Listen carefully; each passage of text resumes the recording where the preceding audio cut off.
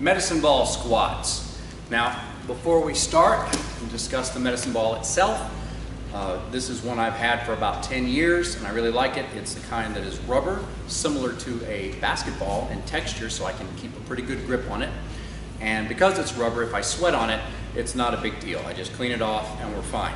Leather medicine balls, which are great and have been around for quite a number of years, you have to clean them and condition the leather a little bit and take better care of them, but not these ones. So, medicine ball squats. You hold the ball tight to your chest like so, and then you do a full squat.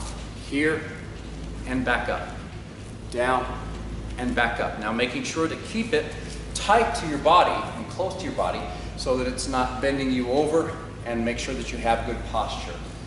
Down and up, down and up. And those are medicine ball squats.